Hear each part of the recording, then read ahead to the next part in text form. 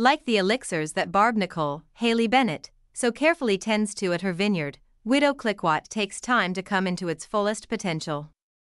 Initially, it appears a sticky sweet tale of love, as manifested by its heroine's determination to carry on the vision of her late husband Francois, Tom Sturridge.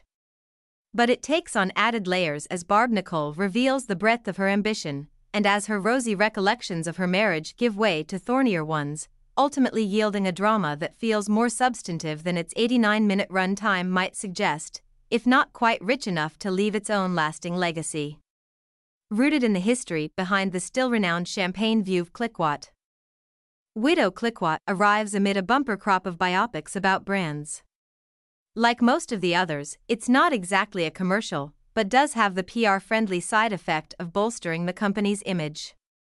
Through Aaron Dignam's script, based on the biography by Tyler J. Mazzio, and brought to life with personal guidance from the brand's archivist, the familiar yellow label becomes a symbol of enduring love, of female empowerment, even of cutting-edge technological advancement.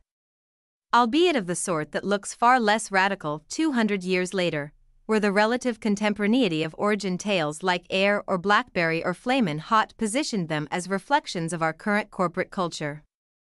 Though this movie's historical setting gives it the romanticism of a costume drama, it begins with Francois' funeral in 1805, where Barb Nicole stands nearly numb with grief. But she's snapped into action when her father-in-law, Philippe Ben Miles, reveals plans to sell his late son's vineyards to Claude Motte. Unwilling to relinquish Francois' passion project, Barb Nicole pleads to be allowed to keep them for herself, and to continue his efforts to perfect the art of winemaking. As Widow Clicquot charts her progress, it braids in memories of her time with Francois.